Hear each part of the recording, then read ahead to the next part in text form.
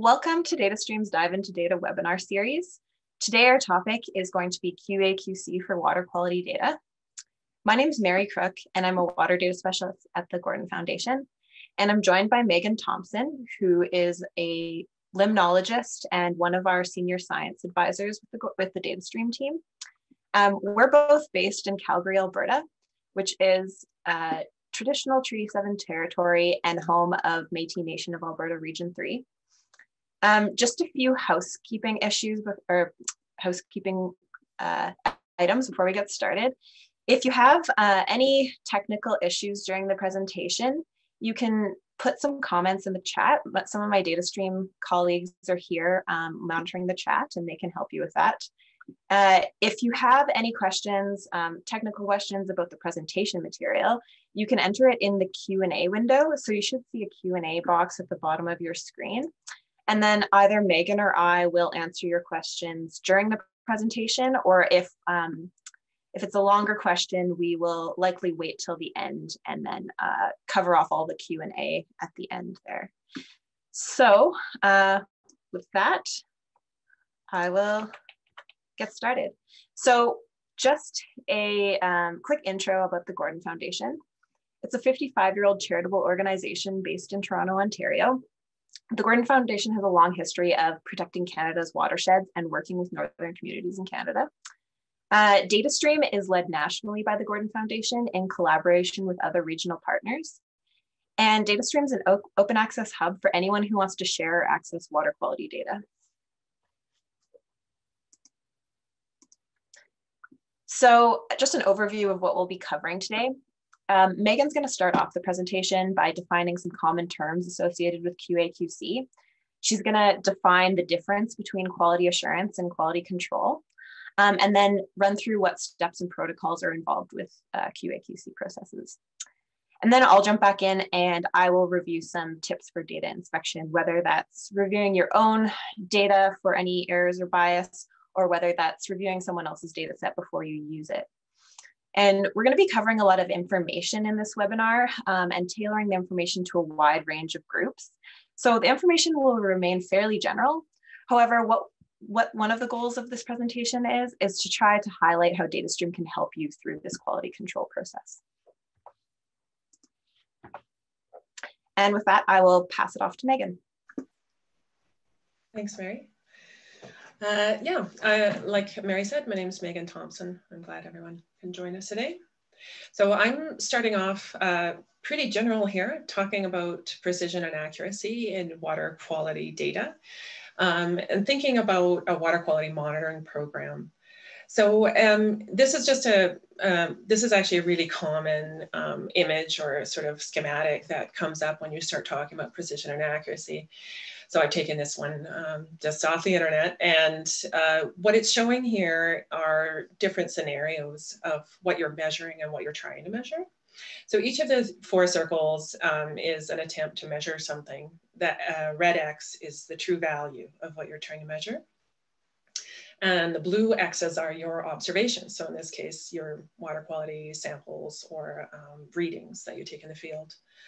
And so there's an idea about something called precision and accuracy, and they're defined here. So precision here, it says, is the scatter, or the set of observations, and accuracy is more whether or not you're in the right, whether you're actually measuring the value that you are trying to measure. So the examples here then are in the upper left, scattered all over the place, kind of randomly. Your observations are not very close to your intended true value, and they are kind of in all directions. The opposite then is the lower right, where all of, thanks Mary, she's trying to coordinate with me here, where all of your measurements are actually really tightly focused around your true value, and they're located over your true value.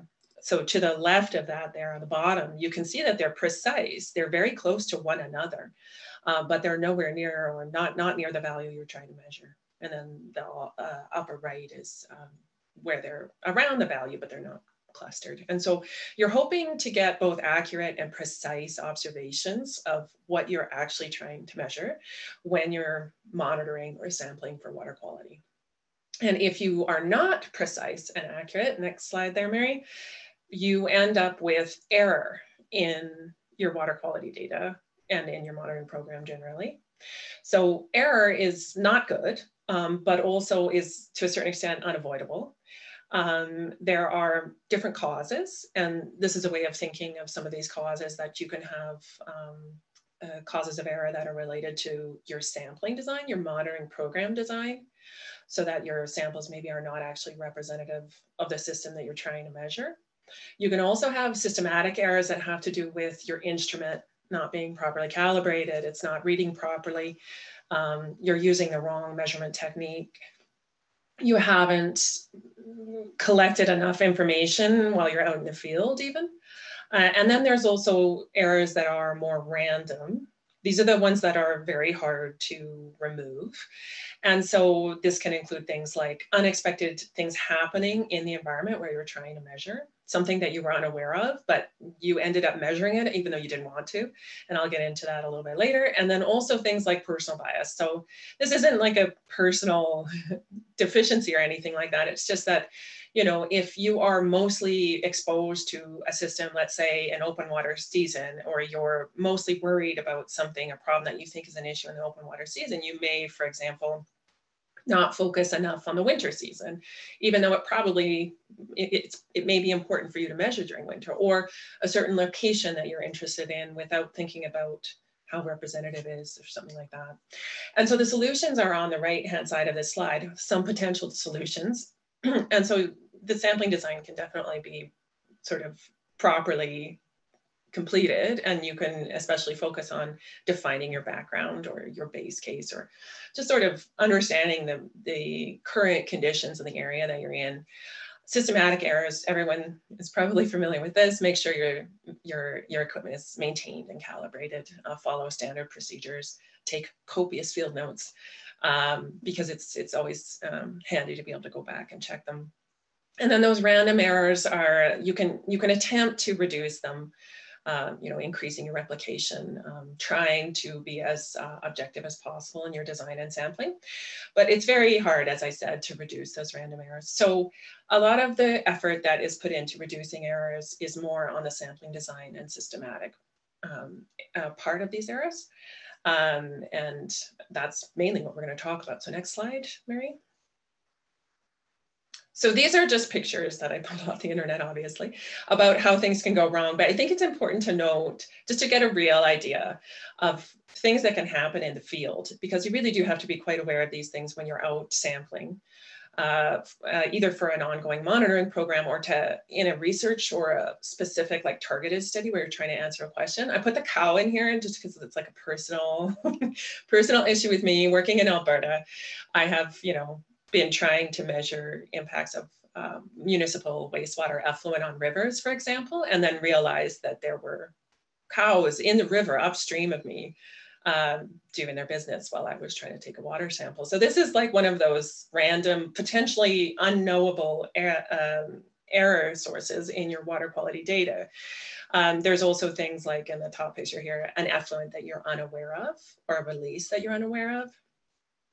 Even a river or a tributary coming into another river.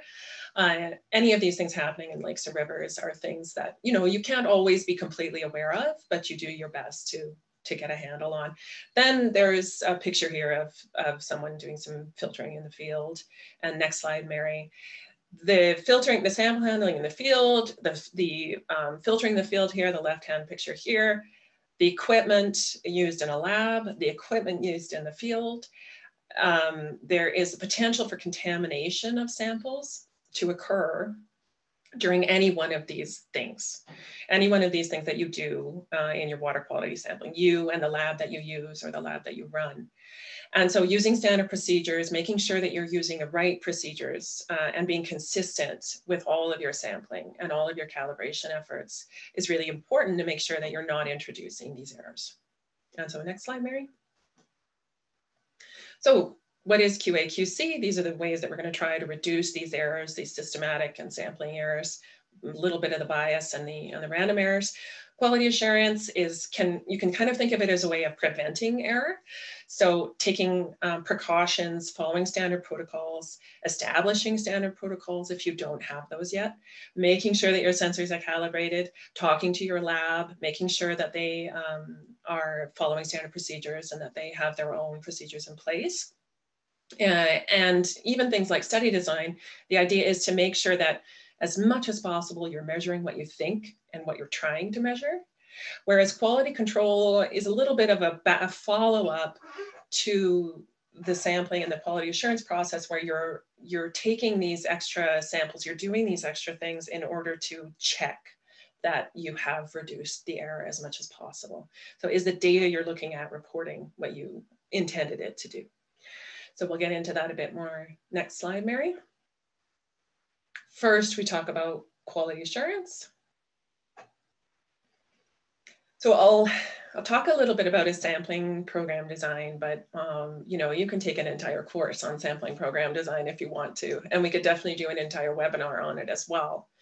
That's not really the focus of this webinar, but I'll just point out a few things. One is that the role of the sampling program, like where you actually put your sites, when you actually sample, you really need to make sure that your understanding of the system is the reality of the system as much as possible. So if you're thinking about an impacted site or a control site, so an area that you consider to be clean and an area you consider to have some kind of an impact, you really should verify as much as possible that those areas really are clean control sites and impact sites, and that there isn't some other impact that you're unaware of in those control sites.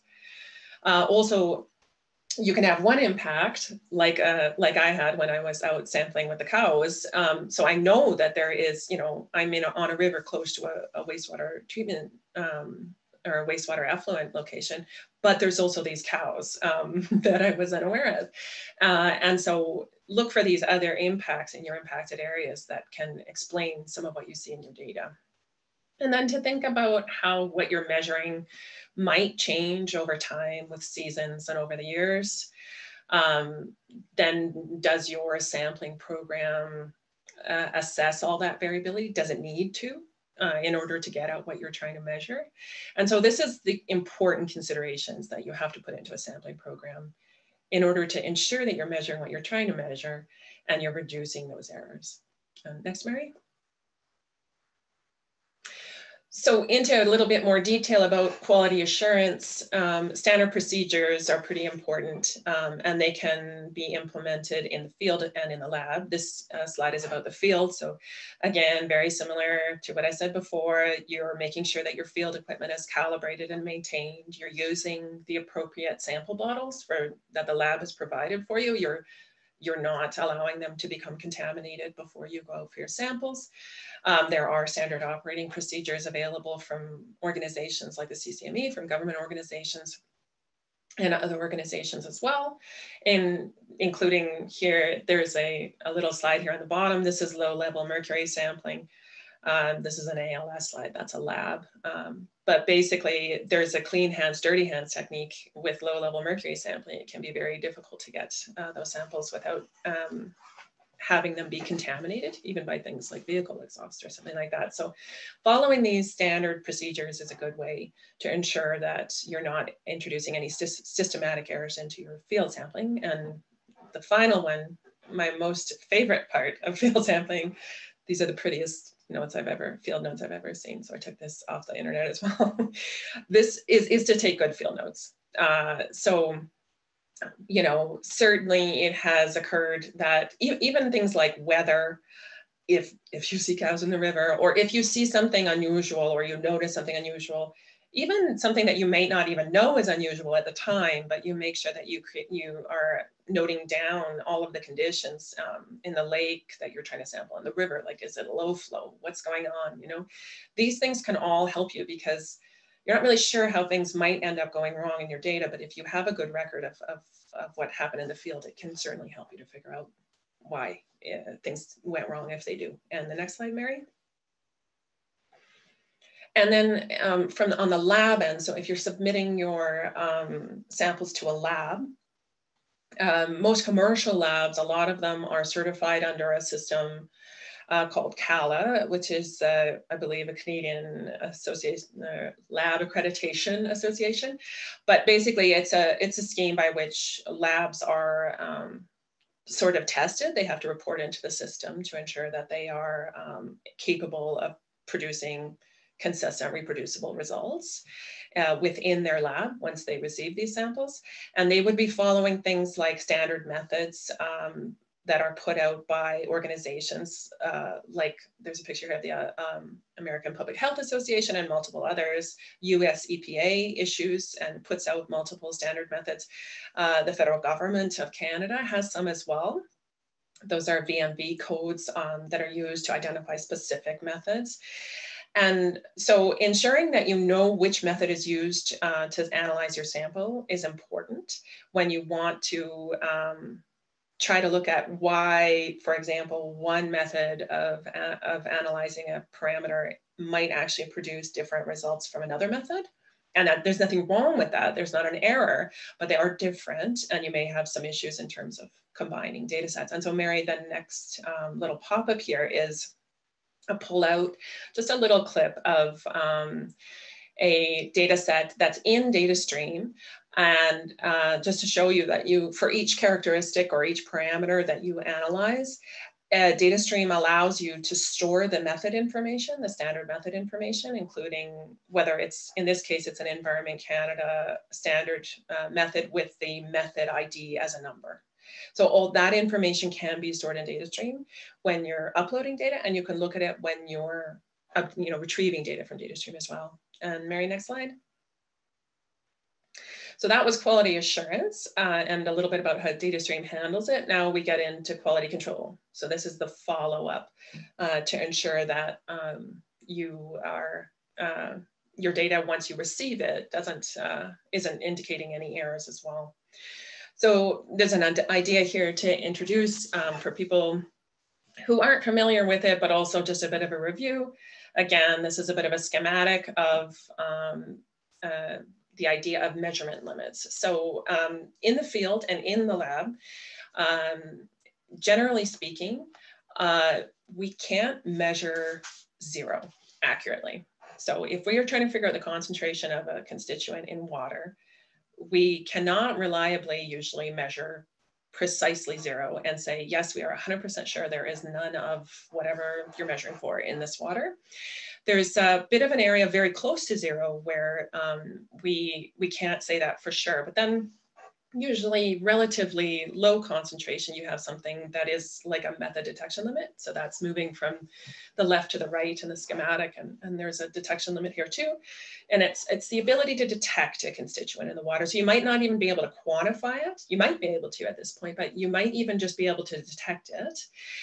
Then potentially a little further to the right, you might have something that is the quantification limit, which means that here you can reliably say how much of that thing is in the water.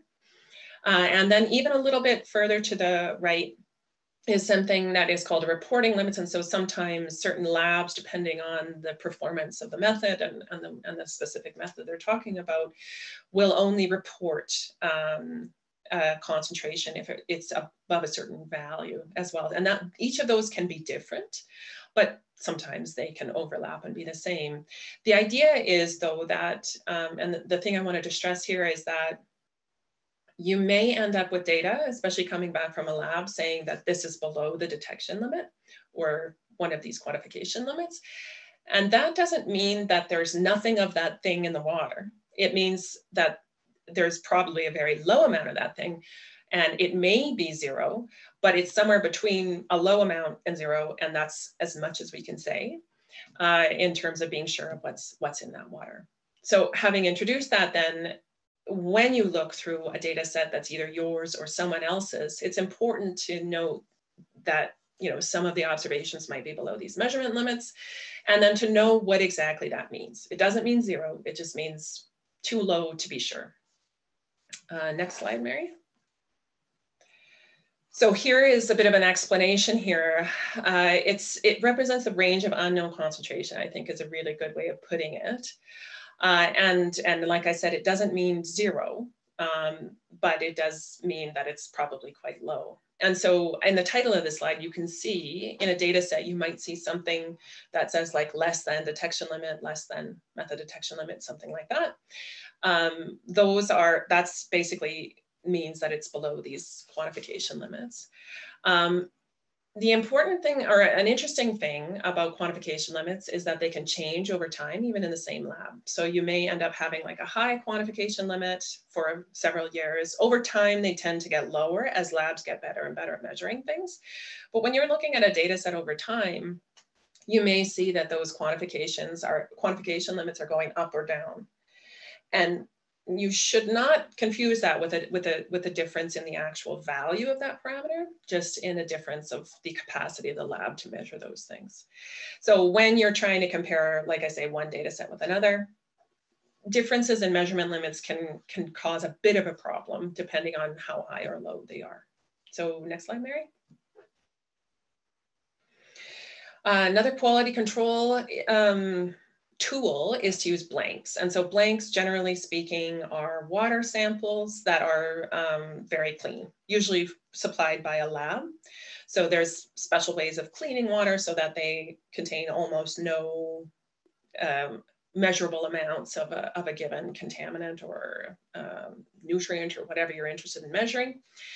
And then you analyze those blanks alongside your samples. And what you're hoping to find is that when you analyze those blanks, you detect none of those target constituents in the water. And depending on how you use those blanks, it tells you if you do find those or you do measure those constituents in the water, you can tell you where you might have actually had some potential contamination. So there's a few examples here. These are data that you can enter in DataStream. You can enter a field blank and put in the result, the analytical result for that field blank, and attach that with your data set. The field blank comes out with you in the field in a lab bottle. You expose it, you open it when you would have filled it with water. You don't fill it with sample water, but you basically treat it exactly the same as you would with a regular sample bottle, except that it's got this clean water in it. Then you analyze it, and if you see some contamination there, you know that somewhere along that route it was contaminated.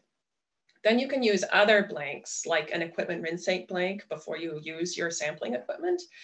A trip blank, which doesn't get opened and just follows in the travel, and a lab blank, which is just in the lab in order to better refine where that contamination might have occurred. And so all of this data can be included in a data set and DataStream. Next slide, Mary.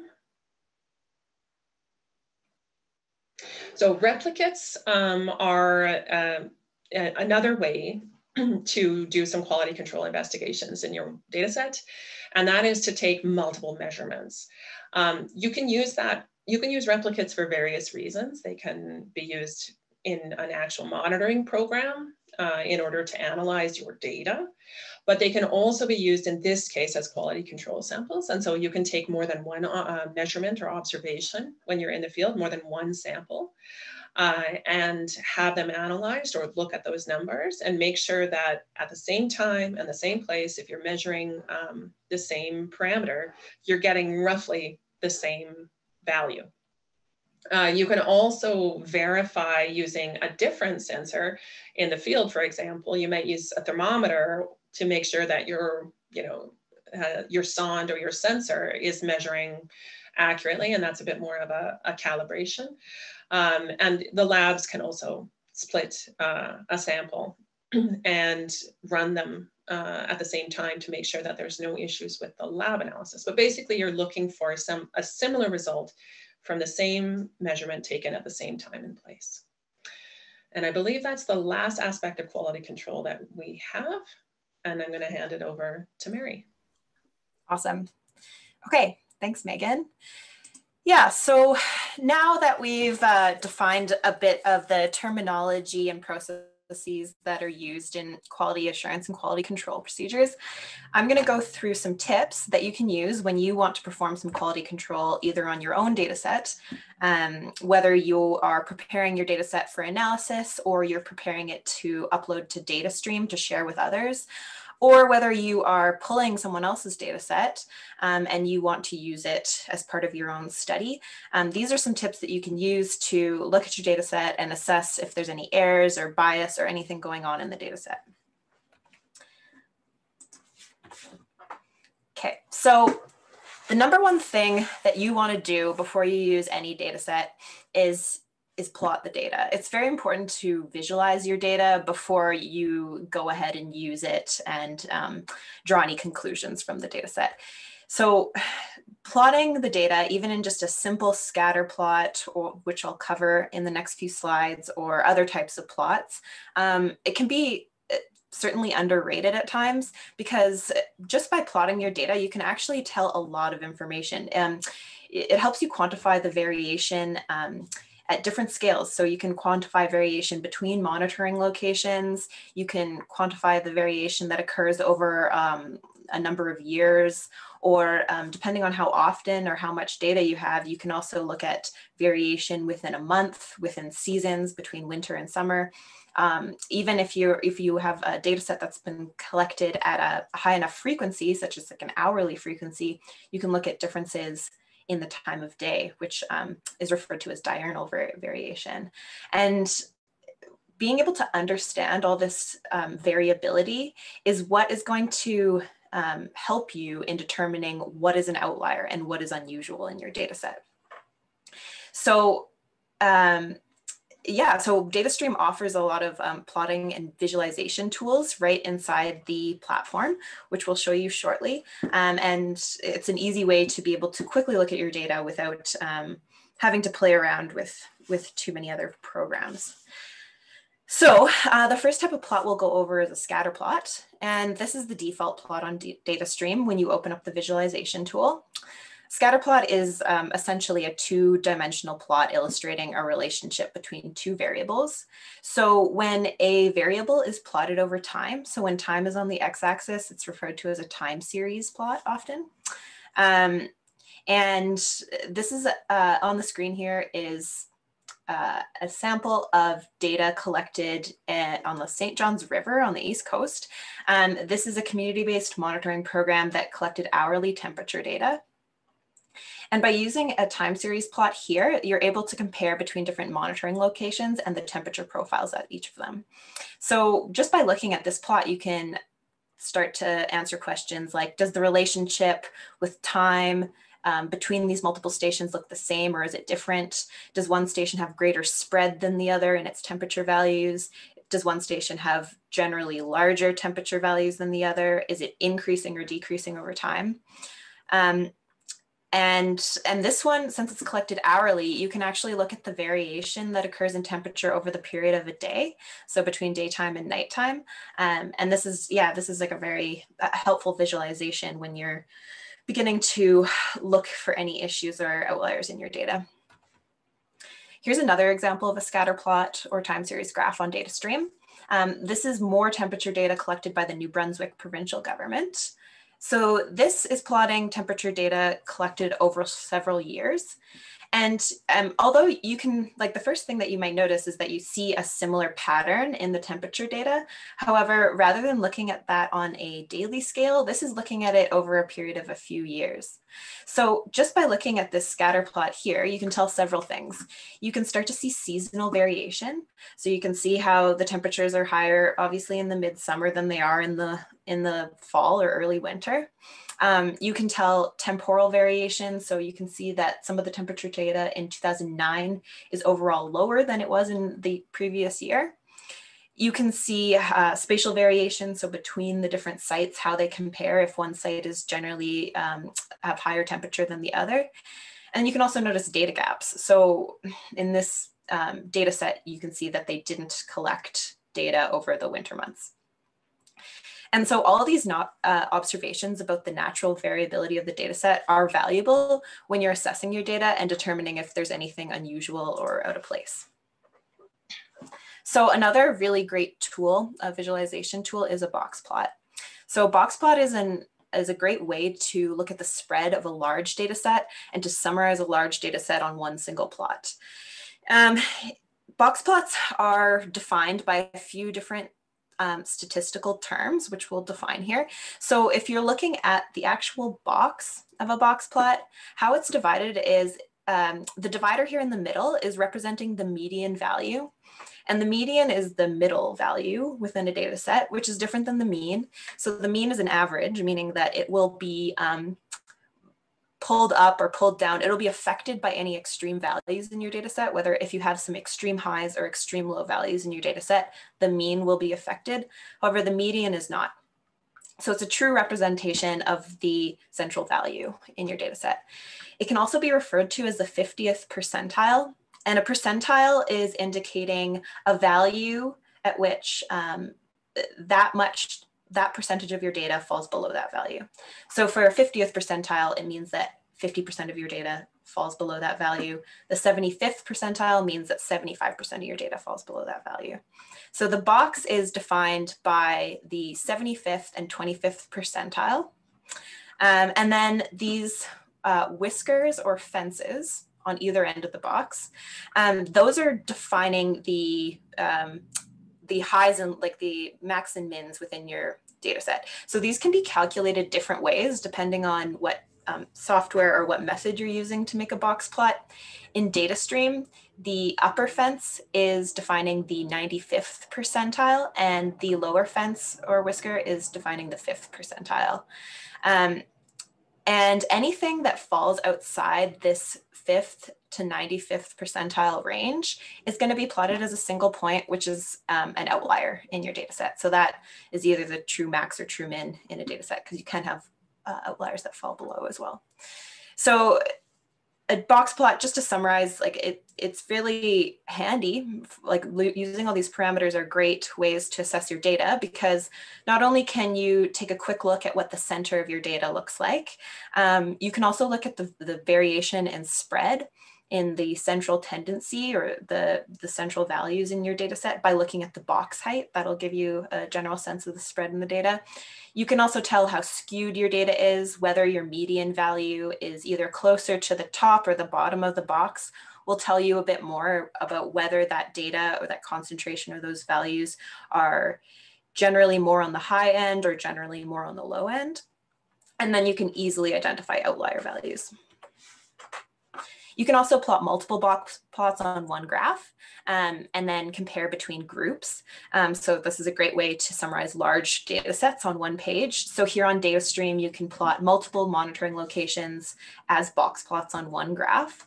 So you can see how the spread and the central tendency, these variables within your data set look compared to one another at different sites. And yeah, that's just like a really handy way to get a quick look and also highlight where your outliers are and what your outliers in one monitoring station look like compared to another.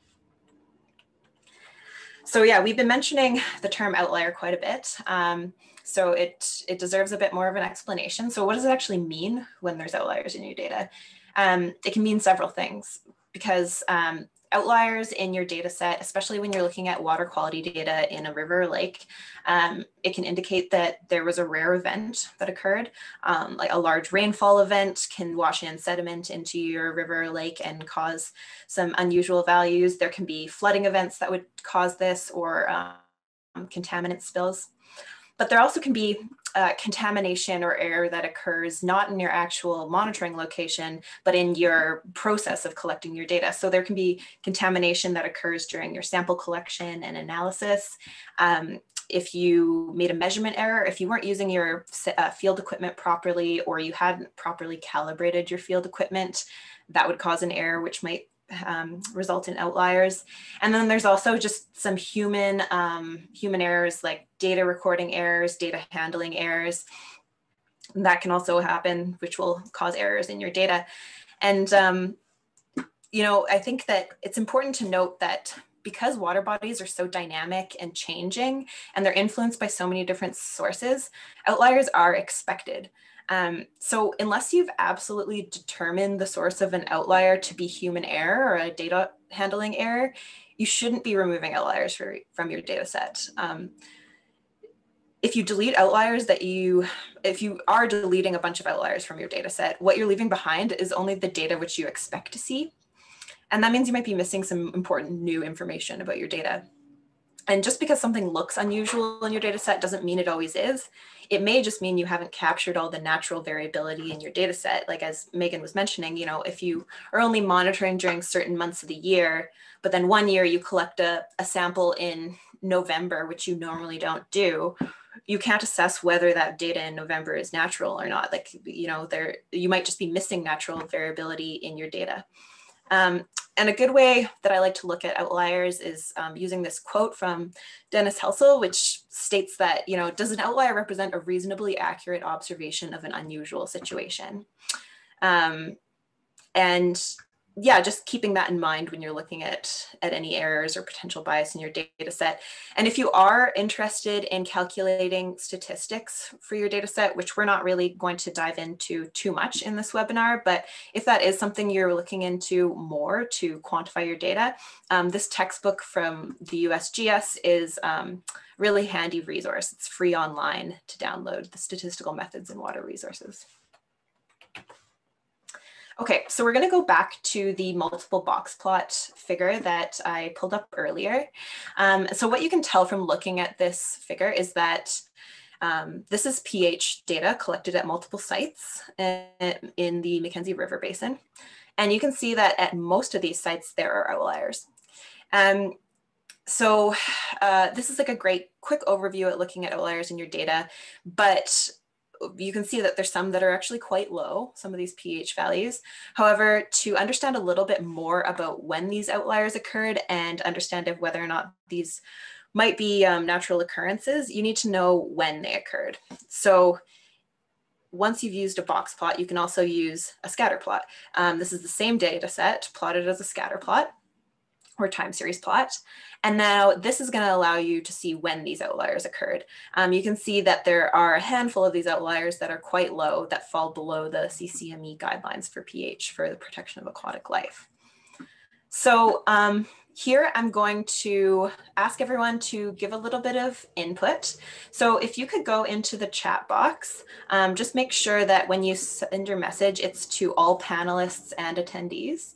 And just from looking at the box plot and the time series graph, can anyone tell me what they observe about these outliers, if there's any information that they can observe about these outliers?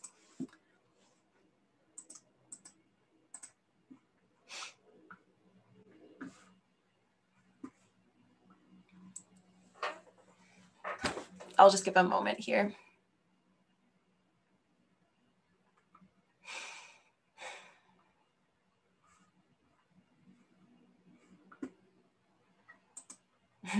Yes, thanks, Megan. Yeah, so we have a few comments rolling in. So they're measured at different sampling sites.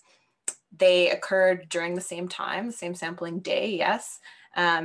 Same day, yeah, could be instrument failure. Okay, all good points. So yeah, if we were actually live looking at this plot on DataStream, if you hovered over the data point, you would be able to tell the exact date and value of each of these data points. But since this is just a screenshot, I'll just explain. Yeah, so these are all really good observations. Most of these outliers, 4 of the 6 of them were collected during the same month, which I believe was June. And they're all measured in the same year. So all these really extreme outliers occurred in 2017. One point here, sorry, I'm not using the right screen here. One point over to the left here was measured in the winter.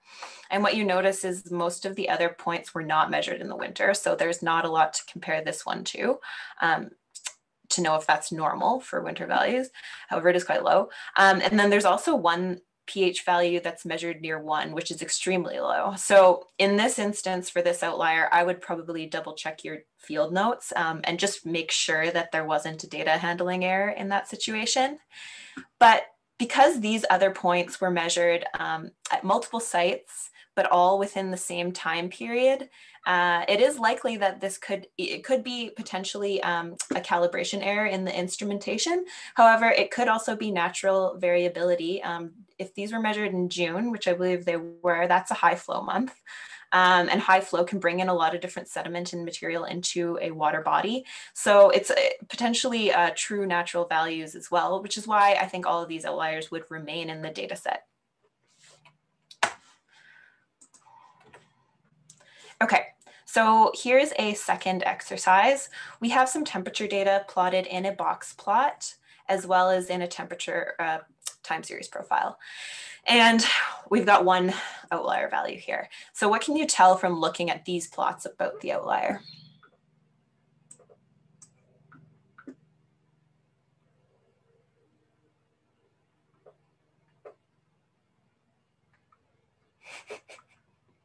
Yeah, so that outlier is extremely hot.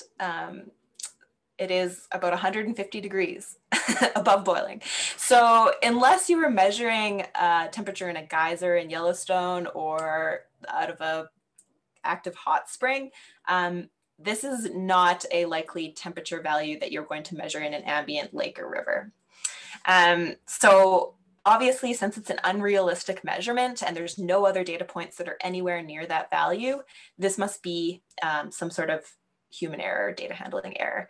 And the first thing I would do for this data point is refer back to field notes, just make sure that it wasn't a transcription error and perhaps there is the true value measured or recorded somewhere and you can fix it. However, if it can't be resolved, this is an example of when you actually could remove an outlier from your data set. Right, so my header here, unrealistic outlier, human error. Okay, third exercise. Here is a time series plot of some ammonia data over several years. You can see that in this plot, there's two different symbols. There's a circular symbol, and then there's also some upside down triangles. So what do you think is going on with this ammonia data in this plot?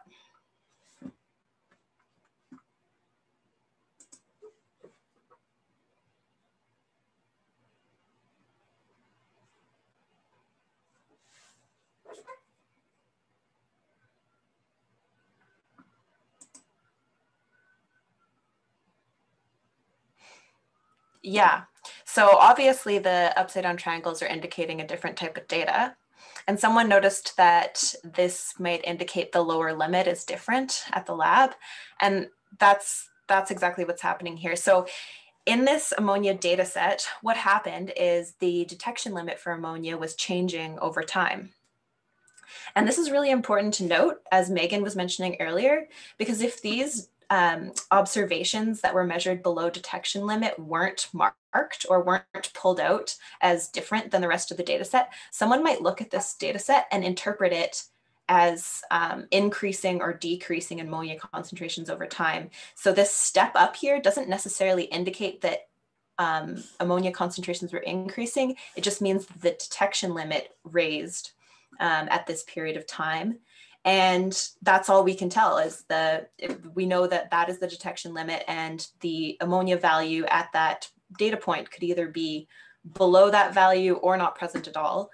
But it's important to make that distinction because if you're conducting a trend analysis and you want to see if these data are changing over time, you don't want to be assuming that this is the true value of ammonia concentration.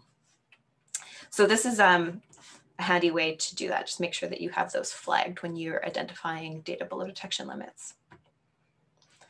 Okay, so a lot of parameters are measured in the field, and they're best measured in the field because they're sensitive to other factors in the environment like water temperature, pH, dissolved oxygen, conductivity. All those parameters change based on your environment. So the most accurate representation is to take those as field observations.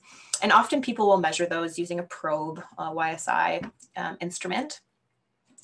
And take that back and combine it with the rest of their data to analyze. However, if you have a bunch of field data and you want to assess its accuracy, perhaps you look at some of your probe data and it just looks off. It maybe looks way different than it has in other years, or it's giving you values you weren't expecting. Something may have occurred. You either may not have calibrated your equipment properly, or perhaps if you had a probe or YSI instrument that you deployed in a river or lake and left there to collect data over a period of time, there could be sensor drift that occurred, so it slowly becomes uncalibrated, or perhaps the probe got buried in sediment, and so it would give you an incorrect value. And if you wanted to double check the accuracy of your probe measurements and you had lab data that measured the same parameters, so for this example, this graph is plotting pH data from the lab versus pH data from the field. If your field data is if it's accurate, there should be a general one-to-one relationship between that parameter in the field and in the lab. It may not be exact, but this should be like this scatter plot shows here. It should be about a general one-to-one. And if it's not, that'll indicate that there might have been some sensor drift or something occurring in your field data. Okay, so another point that can get a bit complicated, but we're just going to try to lay it out pretty simply here, is that when you are looking at data and you want to compare data between, say, two different data sets, you have your data set and you have another data set, and you both measured a certain parameter, like a nutrient, like nitrate, and you want to compare them between each other. It's not just the parameter or characteristic name that's important when you're looking at a data set. It's also important to note sample fraction and method speciation when you're describing a parameter. So sample fraction is the portion of a characteristic being analyzed, and then method speciation is the chemical speciation being measured.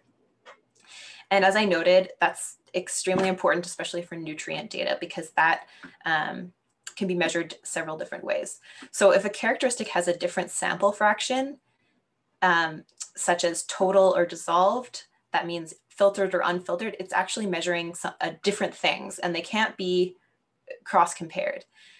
And if there's different multiple method speciations, such as ammonia data could be measured as nitrogen ion or as an ammonium molecule, that's going to give you different concentration values, and they can't be compared one-to-one. And since this is quite a in-depth topic, DataStream's actually published a nutrient guidance document that you can use if you're about to upload your data to DataStream, or you want to properly describe and clarify your different parameters when you've collected nutrient data. I would refer to that guide. It's on the datastream.org webpage under resources, and that will help define your sample fraction and method speciation properly. And here's a schematic from DataStream's Science Explainer Water Quality Monitoring Guide. And this just helps visualize the difference between total and dissolved sample fractions. So a total fraction of a water sample is the entire unfiltered water sample. So it's including the dissolved portion of a certain parameter, as well as the total or particulate portion of the undissolved portion of the water sample. And then once you've filtered that sample, that is when you are measuring the dissolved fraction. And then if you have filtered a water sample, you can also collect the residue that's left on the filter. So the non-filterable portion, you can also analyze that if you're interested in knowing the undissolved or suspended solid fraction within a water sample. And total versus dissolved fractions can also be used as a tool for QCing your data. If you have a data set, say you have metals measured in your data set like copper, and you notice that your total copper values for 1 year look particularly low compared to other years, or dissolved looks particularly high, and you have dissolved and total fractions measured at the lab, you can plot total versus dissolved against each other just to check to make sure nothing strange is going on. So in this plot here, we see that all of the dissolved copper concentrations are generally higher than the total, which doesn't make sense because dissolved is part of total. It cannot be higher than total. So this is obviously some sort of data handling error that occurred here. Names might have been mixed up. Something might have happened. So you'd want to go back to your data set and figure out what's happening there. And this is a plot just to illustrate the importance of method speciation prior to comparing data sets. So this is nitrate concentration data over time. If you haven't properly accounted for the method speciation, it's going to give you completely different concentration values. So this is the same nitrate data measured as nitrogen or measured as the nitrate compound. And you can say, even though this is the exact same data set, if you are measuring it as different species, it's going to give you totally different concentrations, and those aren't comparable as they are. You would need to convert from one method species, or make sure they're all in one method speciation before comparing. And finally, I will just highlight the importance of data tables as well, since we've been spending quite a bit of time on graphs. So data tables are a great way to summarize data sets and make some calculations. So if you're looking at some of your quality control data, say you've collected duplicate or replicate data and you want to analyze what the difference is between some of your duplicates or replicates, you can summarize it in a data table. This is an example of duplicate data pulled from DataStream. So when you're looking at duplicates, what you want to first ask yourself is how different are the duplicates? You can calculate the difference between duplicates for each sample. If there is a large difference between your duplicates, you want to know what type of duplicate it is, whether it was collected in the field or split in the lab, because that'll tell you a little bit more about why there might be that large amount of variability. And you also want to rule out data handling error when you're looking at your replicates. So you just want to make sure that if there is a really large difference in some of your duplicate data, that it's not a mislabeled sample. Perhaps that replicate was actually a blank, or perhaps that replicate got assigned to the wrong sample, which is giving you a really large discrepancy. So you want to be really careful about that when you're analyzing. And a lot of, in consulting and from lab reports, a lot of people will use this calculation, relative percent difference. So this is just giving you the difference between two duplicate values. And I won't dive into the formula, I'll leave it here for reference. But essentially, when you calculate this relative percent difference, it's indicating how reproducible or the precision between your duplicate samples. So a high RPD means that there's low reproducibility. And this isn't necessarily meaningful unless you know what type of variability you're expecting in your duplicate samples. So it's important to define that first before you analyze whether your relative percent difference is good or bad in your samples. And then we also showed an example of what you can do and how you can summarize some blank data in your data set. So this is what blank data would look like if you pulled it from DataStream. First, you can summarize it in a data table, and you can count how many of your blank samples were hits, or how many were measured above the detection limit or the measurement limit. And then if you do notice that there's some above measurement limit, you want to look at what type of blank it is. And that'll indicate the potential source of contamination that caused that hit. And then you also, as with replicate data, the same with blanks, you want to rule out data handling errors as well.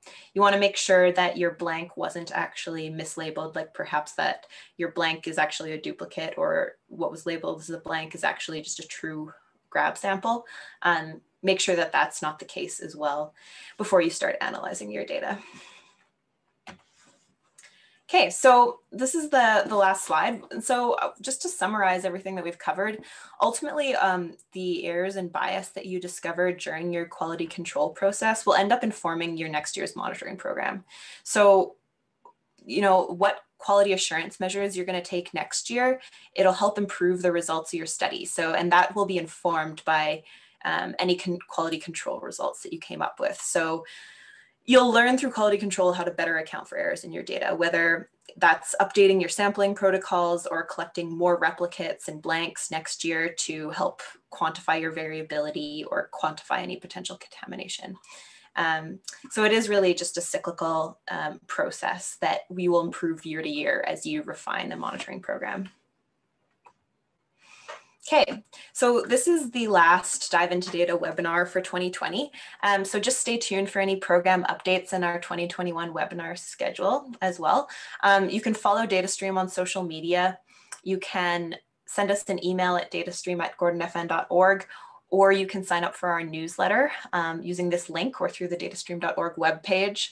And at this point, we're happy to answer any questions that have come up through the webinar. And if people have run out of time and need to get going, we can also answer questions via email later on. So thanks for tuning in, guys.